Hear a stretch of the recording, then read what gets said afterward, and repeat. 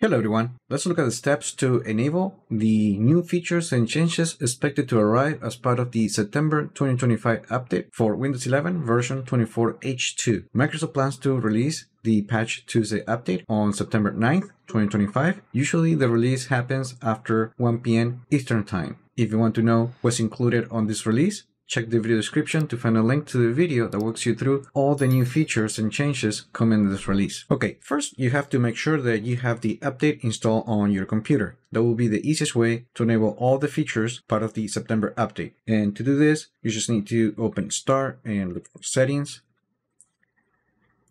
And then we're going to go to Windows Update. And in here, just make sure that this option is turned on and check for updates. When the computer downloads the latest update, in this case, the September 2025 update, you can go to the update history.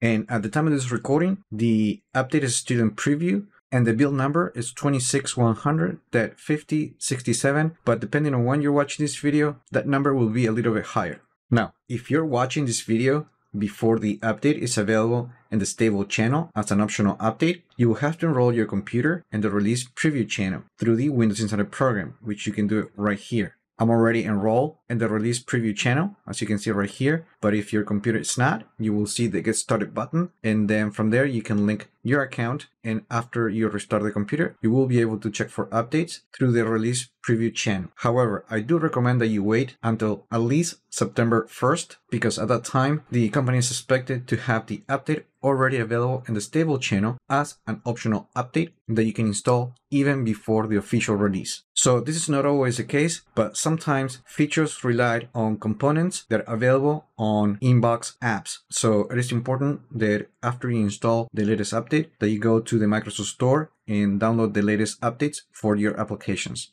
And for that, just open the Microsoft Store, go to Downloads, and just click the Check for Updates button. If you get this option right here, Update All, just click on it and make sure that all the updates download on your computer. Now, if after installing the update, you are enabled to see the new features and changes, you can force enable the improvements using the Vibe tool. And to do that, you need to go to this GitHub page, and then we need to download the latest version corresponding to the platform that you have on your computer. So you have a Copilot Plus PC or an ARM-based device, you have to use this option. Right now I'm using an AMD system, so I'm going to download the version for Intel and AMD. Open the location where you save the files, select the zip file, and click the Extract button. Click the Extract button again. And in here, we're just going to copy the path where we extracted the files, right-click on it and select the copy option. And then we're going to open Command Prompt. As an administrator, I'm going to use a terminal. Then I'm going to use the CD command, and I'm going to paste by just doing a right click on the console to paste the path of the location where we extracted the files. If you have any space on the path, make sure to use quotations like this and press enter.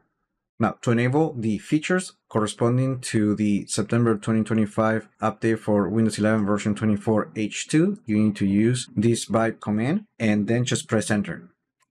Now we can close this and restart the computer in order to see the new features and changes. Now, here are two things that you need to know. First, even if Microsoft releases an update, it doesn't mean that you will get all the new changes and features on day one. Microsoft always enables features on systems gradually. So it might take some time until you see all the features enabled on your computer. Also, even though you can force enable the new features using the Vibe tool, even then, some features might require different hardware, and running the command doesn't also guarantee that you're going to have all the features enabled on your computer. And that's it. That is how you enable the new features and changes for Windows 11 version 24H2, more specifically for the September 2025 update. Remember to leave your comments, like the video, share it, subscribe to the channel if you haven't done that yet, and I just hope this video was informative for you, and I would like to thank you for viewing.